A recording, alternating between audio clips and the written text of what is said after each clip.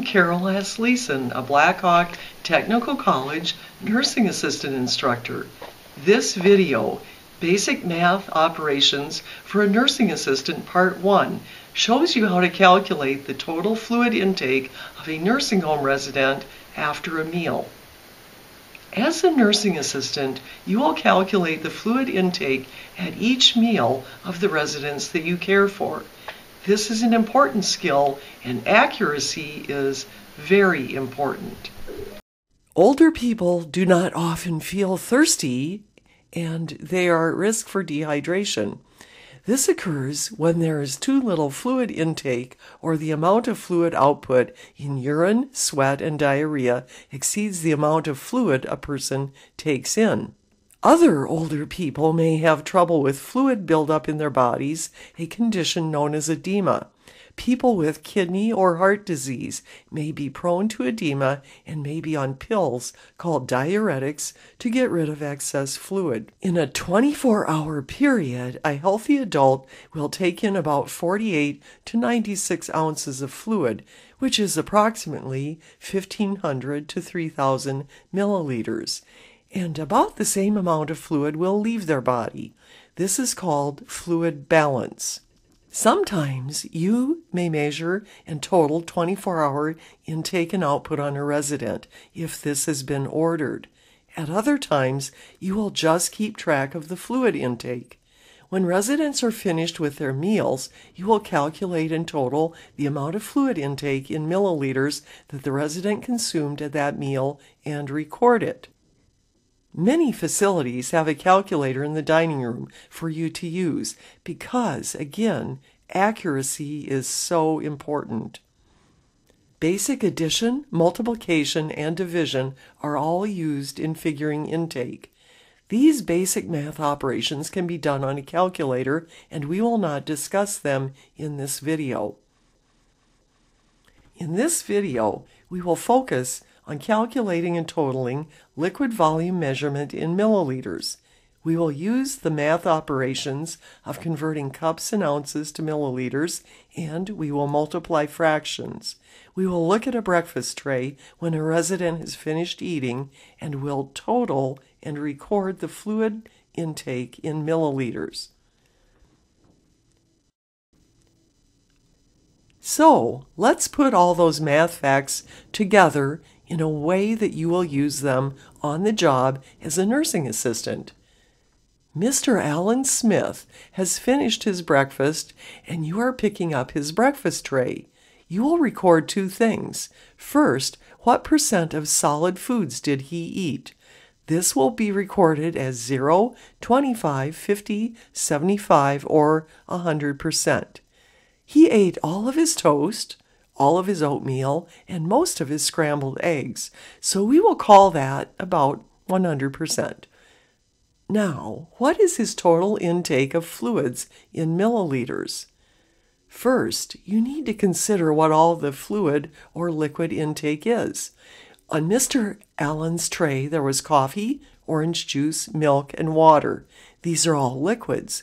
Remember that at other meals, items like soup, pudding, Jell-O, ice cream, and popsicles are considered liquid intake. The long-term care facility that you work at should have a list of items that are liquid and how many milliliters they are. We will go back to Mr. Allen's tray. Before we start figuring totals, let's review the basic facts you need to know to convert liquids into milliliters. Memorize these two facts. 1 cup equals 8 ounces, and 1 ounce equals 30 milliliters.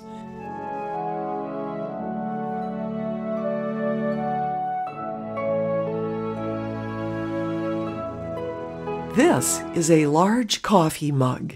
It is 16 ounces, and Alan consumed 3/4 of it. So how many milliliters of coffee did Alan drink? First, turn ounces into milliliters.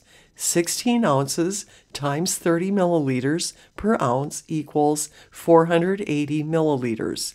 3/4 of 480 milliliters means 3/4 times 480 milliliters.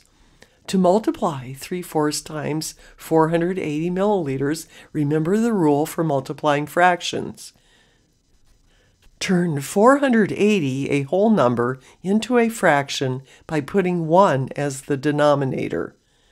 3/4 times 480 over 1. Multiply the numerators. 3 times 480 equals 1,440. Multiply the denominators.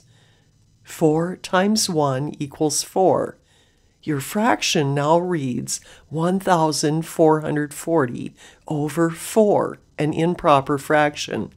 Turn this into a whole number by taking the numerator divided by the denominator. 1,440 divided by 4 equals 360 milliliters.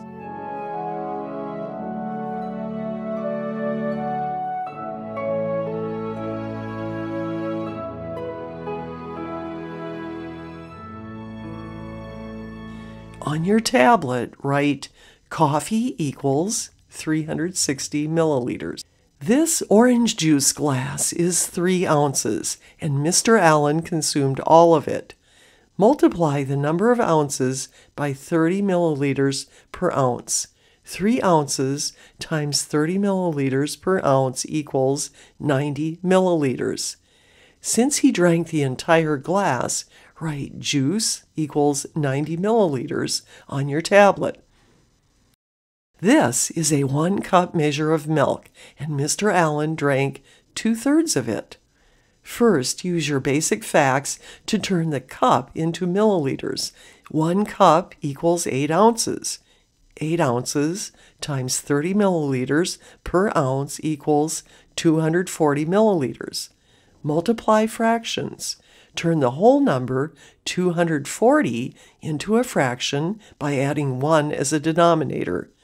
So now you have 2 over 3, 2/3, times 240 over 1. Multiply the numerators. 2 times 240 equals 480. Multiply the denominators. 3 times 1 equals 3. Your result is an improper fraction, 480 over 3. Now divide the numerator by the denominator. 480 divided by 3 equals 160 milliliters. 2/3 of 1 cup, or 2/3 of 240 milliliters of milk, is 160 milliliters. On your tablet, write milk equals 160 milliliters. The last item on the tray is a 6 ounce of water, which Mr. Allen drank all of. To turn 6 ounces into milliliters, multiply 6 ounces times 30 milliliters per ounce. Since Mr. Allen drank the entire glass of water, on your tablet, write 180 milliliters, because 6 times 30 is 180. Now, total the 4 liquid items on your tablet. Coffee, 360 milliliters, juice, 90 milliliters, milk, 160 milliliters, water, 180 milliliters. Total is 790 milliliters. Many facilities will provide you with a calculator to use. The important thing to remember is to total all the liquids consumed at a meal. That is the total you will enter onto the dietary intake record. As a nursing assistant, you understand how important it is to accurately calculate the fluid intake of the residents you care for. The observations and recording of fluid intake that you do helps the entire healthcare team give excellent care. If you would like more detailed explanations of math operations, the video Basic Math Operations for a Nursing Assistant Part 2, Conversion of Cups and Ounces to Milliliters, goes into more detail about how to convert cups and ounces to milliliters. The video Basic Math Operations for a Nursing Assistant Part 3, Multiplying Fractions, explains in detail the math operations involved in multiplying fractions.